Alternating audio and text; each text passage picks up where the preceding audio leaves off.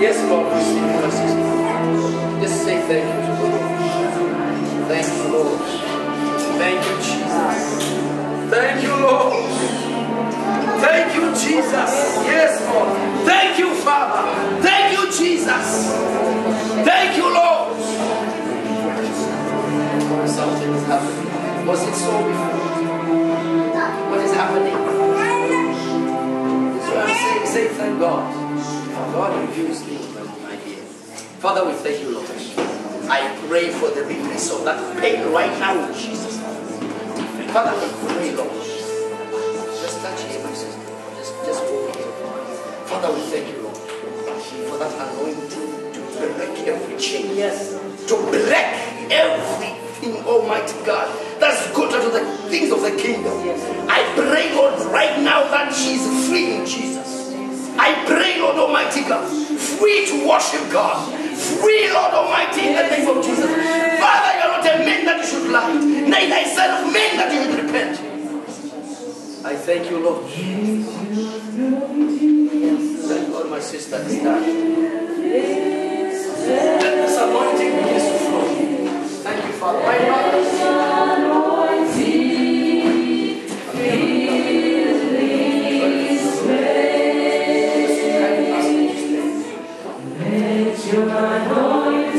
Yes, Father. God wants to take you by hand right now. He's going to let you walk.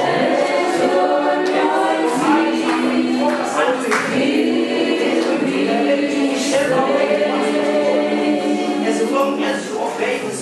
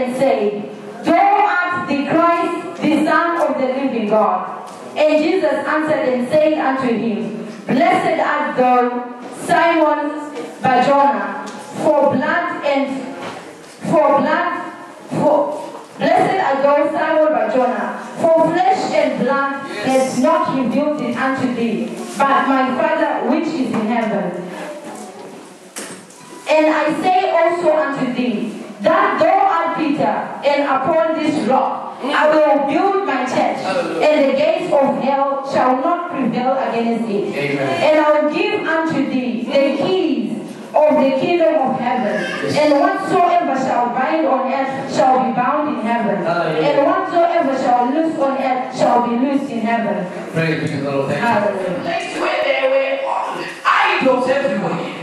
Pagans could worship their pagan worship. Hallelujah. People could do things that are unheard of. But Jesus played with words. It is at the very time for the disciples to know who Jesus really is. And he says, "Come on, you, my disciples, you've been walking with me every day. We've been eating with me every day. All the miracles you have seen." But he knew that these guys, they don't know who I am. And he says, "Okay, now hear this." Jesus used this technique, asking the disciples, "Who do people out there say that I am?" He was soliciting them to know what he wanted them to know. Hallelujah. Who do people out there say I am? And people started to say things. You are Elijah, you are Jeremiah, you are the prophet. We worship God every day. Believe you me. But this is exactly what we are doing. We are worshiping God every day. We are fasting almost every day. We are praying and doing all sorts of things. But yet we don't know who this Jesus is. It might find fine right now as I speak. But if I were to ask you today, you would hear this that you did not even hear before. They say vows, isn't it? Tying themselves that we are going to be together until death do us part. It means for that time they are always together. One knows the other. Why? Because they are constantly meditating about each and of their lives together. Hallelujah. Amen. They know themselves. I know who my wife is. My wife knows who I am. Hallelujah. Based on that relationship, there are certain things that we can say and we can do. Hallelujah. That I cannot do with you. Neither should I say to you.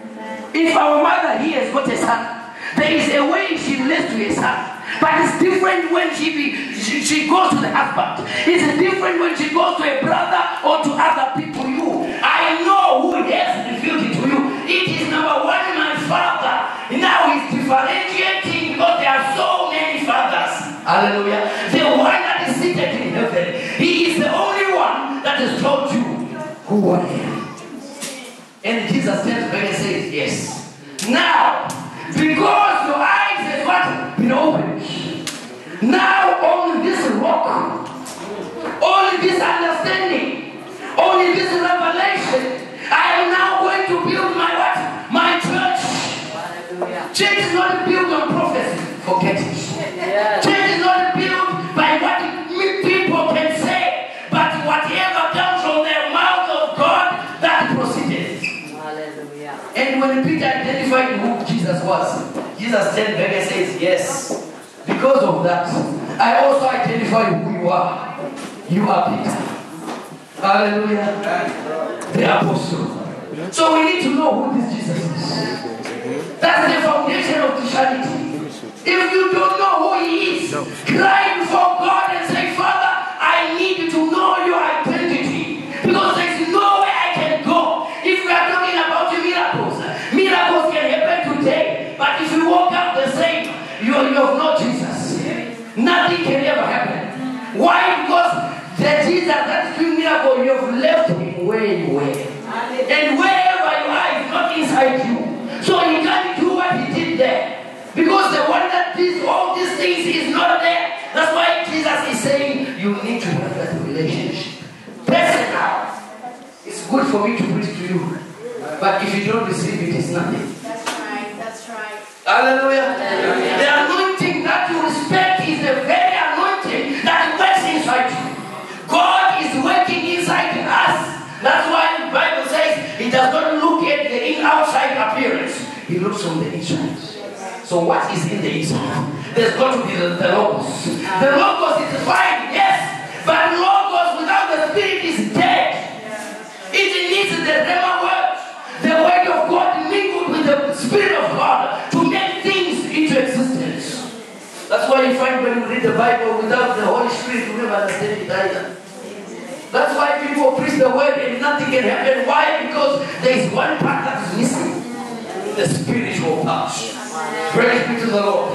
Who do you now say that I, Jesus, am in the midst of idols? Who am I in the midst of recession? Who do you say that I am in the midst of problems, situations, and circumstances? Jehovah Jireh. Thank God. Yes. But to you, is He Jehovah Jireh? Hey. He is our healer. Yes, He's a healer. But to you, who is He? Amen. Because we can go to our daily thing. There's nothing wrong. Don't get me wrong. It's good to say those things. But we need to have something positive that the Lord has said it directly to me. Listen to what Jesus said. Jesus says, my Father who is in heaven has revealed this to you and no one else. So don't hear it from the other person. Say, Lord, if you can use him, you can also use me. Why can't I get to his position?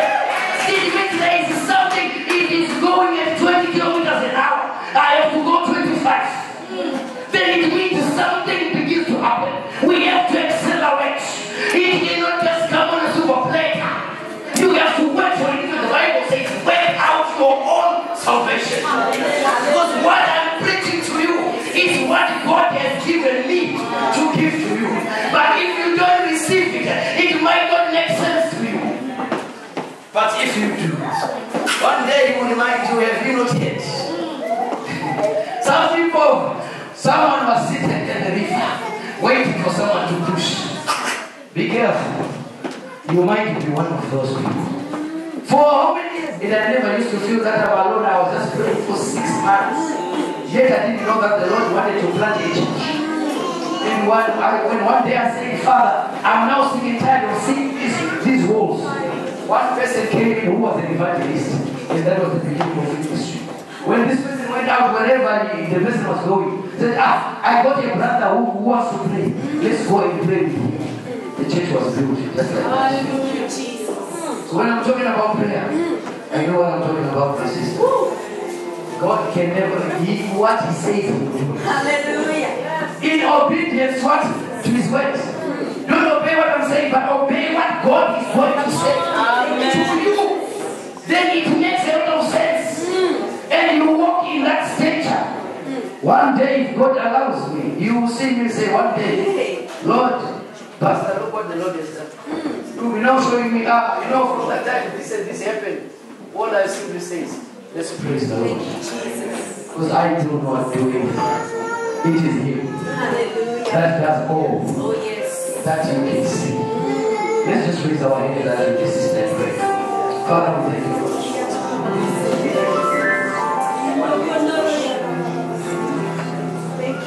Father, we thank you.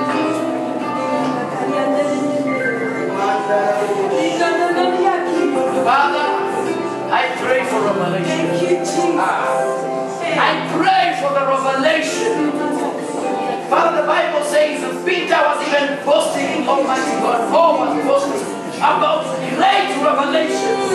The Lord showed me. I pray for that anointing, Lord Almighty God, to be released upon this life right now. Right now in the name of Jesus. Right now in the name of Jesus. Father, I pray for the release of that anointing. That when she begins to pray, Father, you will hear her prayer. When she begins to call upon your name, call upon your name 24/7. Whatever she desires, I pray right now, Father. Let it be granted. Father, you can see what the Lord has done. Now, somebody hesitate to come. He said to me, you know what? There is someone there who the Lord is using. But let me tell you,